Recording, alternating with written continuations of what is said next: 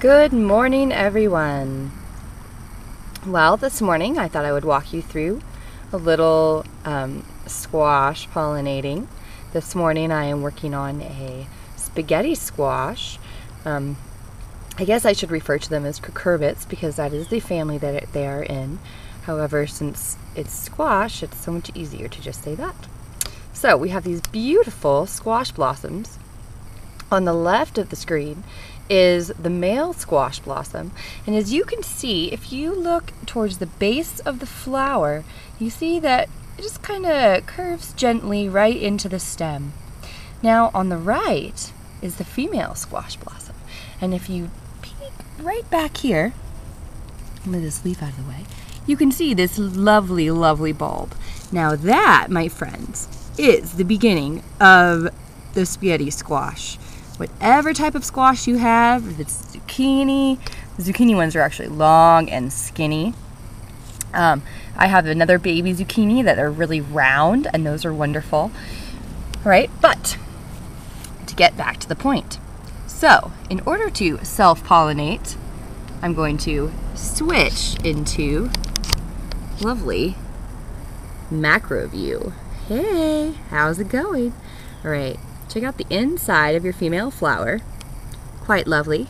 Now let's cruise over to this male flower.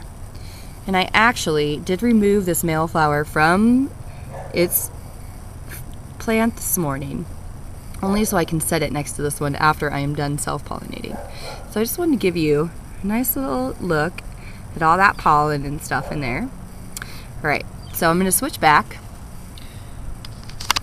to my other view. Hi. Okay, so I'm going to have to take this little male flower. I'm going to take my paintbrush, my lovely splayed out paintbrush. I'm just going to dip it in there nicely.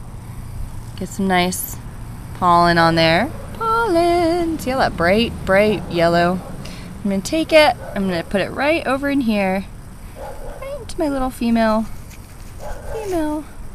squash. Just kind of rub it all around right in there.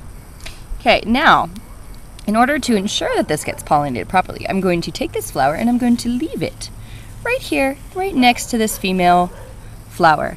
And what's going to happen is that later on, there's probably going to be a bee or two that comes and pollinates this for me. So I'll get double pollination. And since I have terrible squirrels, I'm going to cover this up with a lovely little cage. All right, well, I hope you enjoyed pollinating squash flowers this morning. I know it's a bit late in the season, but never too late for winter squash. Hope you all have a lovely day. Bye.